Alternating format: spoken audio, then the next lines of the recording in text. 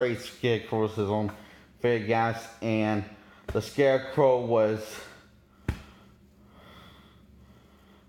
the so he takes Rachel, and he found out that the Scarecrow was working for Ra's al Ghul.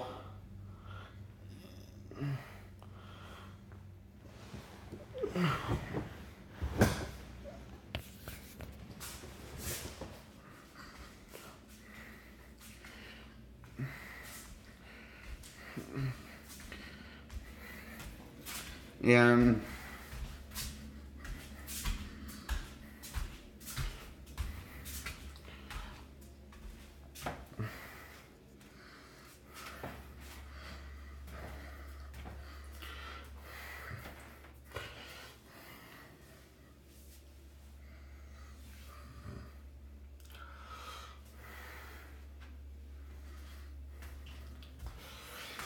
so Batman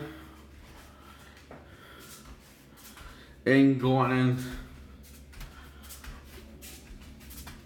come up with a plan to save Rachel, and this is probably drops a little thing that was attached to a chute that it sends the bats, and he blows up these this wall doors and walks right through them, and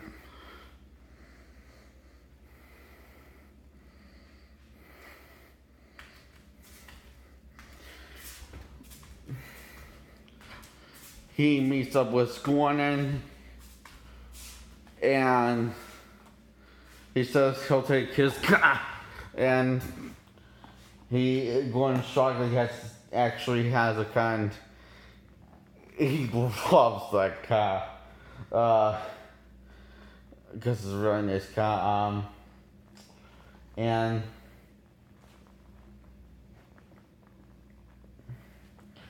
so there's this the cops are chasing Batman. Batman's riding on the rooftops. Then he gets to the Batcave as Rachel looks like she's body can't take much more of the poison, so he quickly gets the antidote and gives it to Rachel and tells her to give it to Gordon, and tells her to give the other one to Gordon for other people, to make more antidote for other people, because to be prepared. And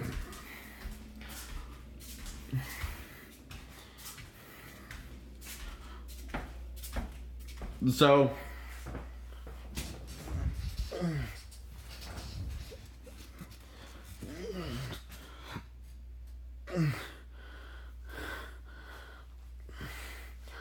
Bruce is at his party, and he tells Lucius Fox about pouring water and pouring the entire Scarecrow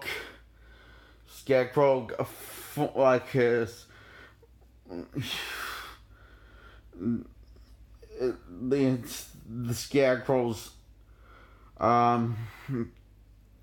big gas formula, pouring it completely all of it into the water supply, and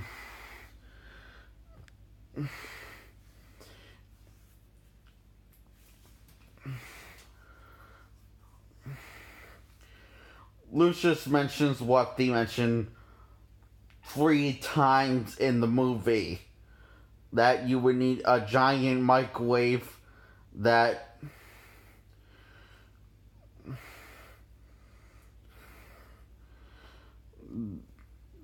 you would need a giant microwave to make it work, and that was stolen.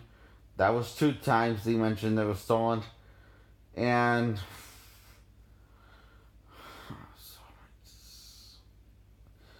Anyway, so Bruce finds out that Ra's al Ghul has been invited to his party and finds out that he knows that he's not Ra's al Ghul, but finds out that Liam Neeson is Ra's al Ghul. And he gets everyone to go by telling them go piss off and go home. It's not a joke. So Liam Neeson, Ra's al Ghul, burns his place down. And my dad's sleeping. And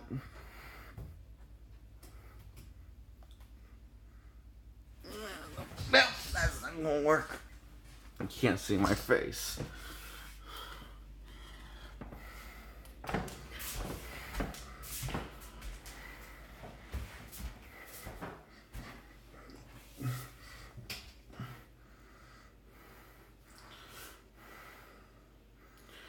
And so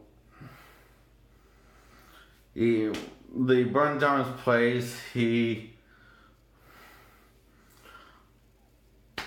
leaves Bruce Wayne for dead, like he left him for dead. And he says that makes them even when Bruce Wayne did not leave him for dead. How can I'm almost over with this movie.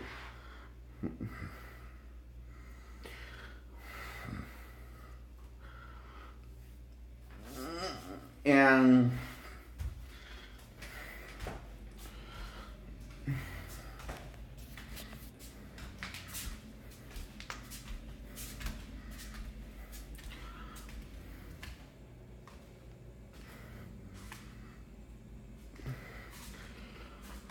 Alfred helps him lift up the lock and tries to lift up the piece of wood and says, "It's coming.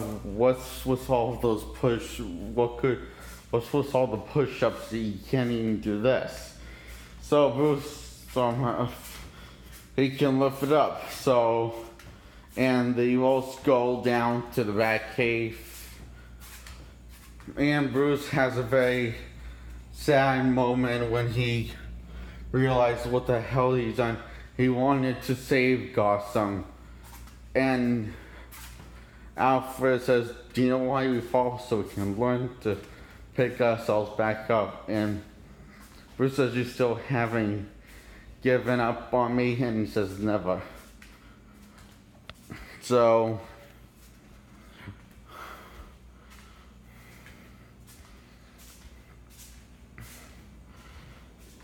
the fear gas. The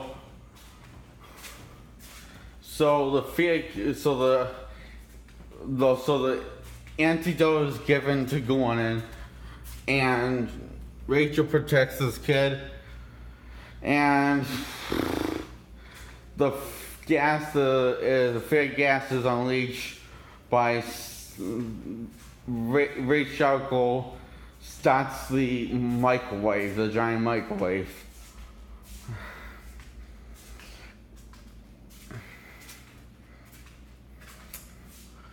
And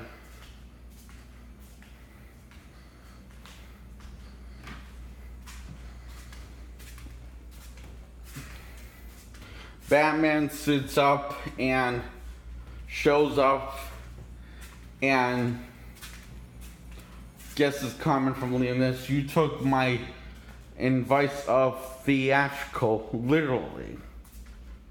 I'm impressed.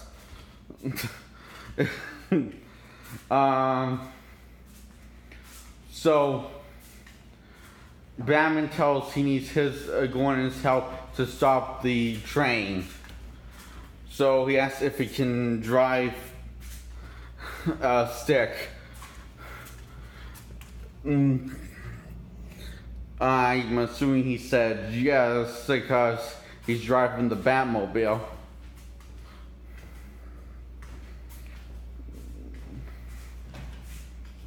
which isn't a stick. Wait, why would he ask that?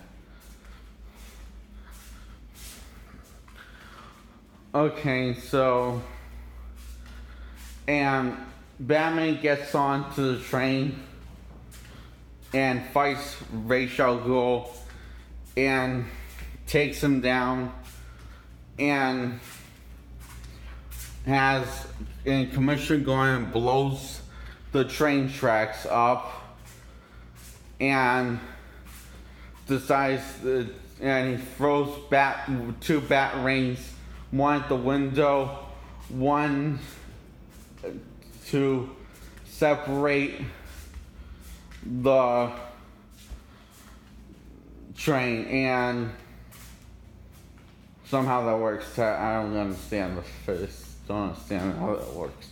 And he decides he's not going to kill Ra's, but he's not going to save him either. So he just glides right off of the train, and he saves the day. And she's cut back to him rebuilding Wayne Manor, and there's a scene when Rachel asks who he was, and he says, "Not who I am, it is what I do that defines me." And she said that to Bruce Wayne in a scene earlier.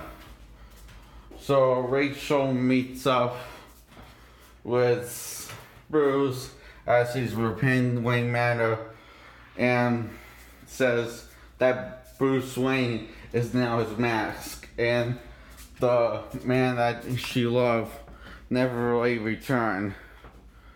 And in hopes that one day he'll return.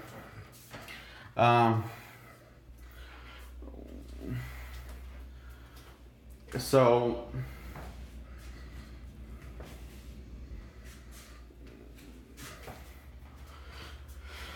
Bruce Wayne looks at these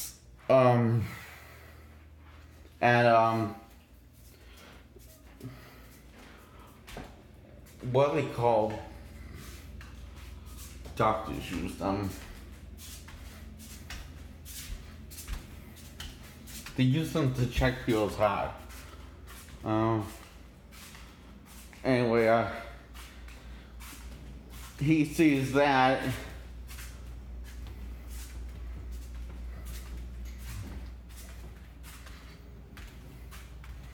This is gonna bug me, okay? He sees that all burnt up and cuts back to the flashback when he used that to check his dad's heart. And I guess that's a little moment there. But that also happened earlier on in the film. That scene exactly.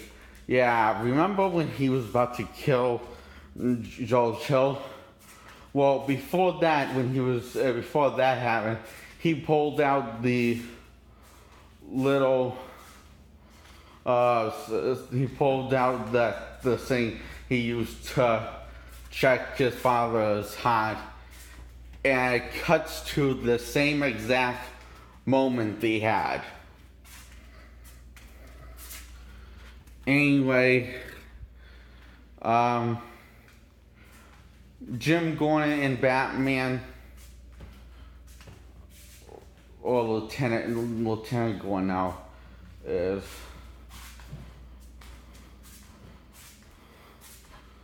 no, it's Lieutenant Gordon now. Now, so Gordon and Batman are on a rooftop with the bat signal, and he tells a little that there's this new guy that's into theatrical like you. I think right like him, and it's the Joker card. And he says he'll look right into it, and Gordon says, "I never got a chance to thank you." And Batman turns around and says, "You never have to." And glides right off and the credits roll.